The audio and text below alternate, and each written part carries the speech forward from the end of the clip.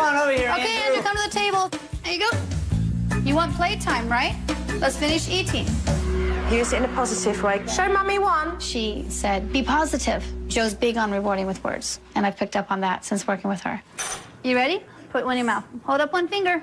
One. Good job, Andrew. Good boy. That's it. Right. Dinner's been quicker. I've had to be more of an energetic cheerleader, but it seems to have paid off. Andrew, share with your brother. That's your brother's toy I bought for him. Can you show him how to do it? Yeah. Games like this are very good. You're playing a game where they can both be involved, and at the same time, both children are learning to share your attention to stop sibling rivalry. Yeah. Andrew's an aggressive kid.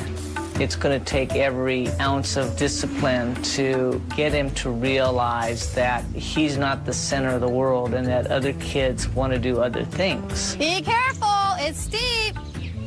I think slowly, Andrew will learn how to interact with his friends in a better manner. When Joe came to my home, I was really focused on Andrew. But the reality was, the challenge was with the mother and the father. Do you know why you're here? You didn't listen to Daddy, did you? The next time you listen to Daddy, okay? Okay, Dad. You can get up. Show me. Andrew's changing, and it's because Mum and Dad are embracing the small details in the technique, and it's working for him. Time for bed. Let me get you water. Time for bed. Do you want your special pillows tonight? We once had a little boy called Andrew who used to get up endlessly of a night time when he was put to bed. This evening, Mum said, quick, come here. Listen to him. He snores. What Joe taught me the most is that fear can stop anyone. It's true. So I think I'm trying to look at that as there's no such thing as failure as long as you are positive and you stick to it.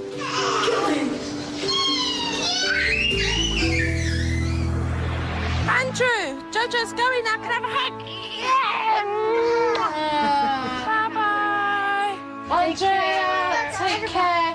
Fred. Thank you very much for all your help. Keep positive. You're more than welcome. Bye-bye, Shawnee. Bye. It's hard to leave the Weston family. They are a family who clearly love their children very much. Well, take care. Keep it up. Yeah, thank you. Bye-bye. Bye-bye. Bye, Andrew. Bye, Joe. I feel really proud of Andrea and Fred. They've made really positive changes in their family, and that can only be a good thing. Bye, Joe. Take care. Bye-bye. I'm glad that Joe came and gave us tips and ideas and consistency that we really lacked.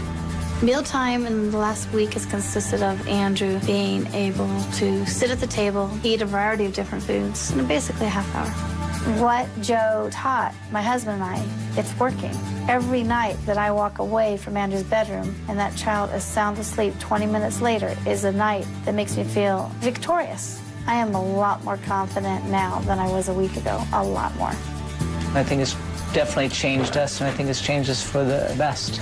I believe 100% in what Joe has taught my family. This experience has made me much stronger in the area of parenting.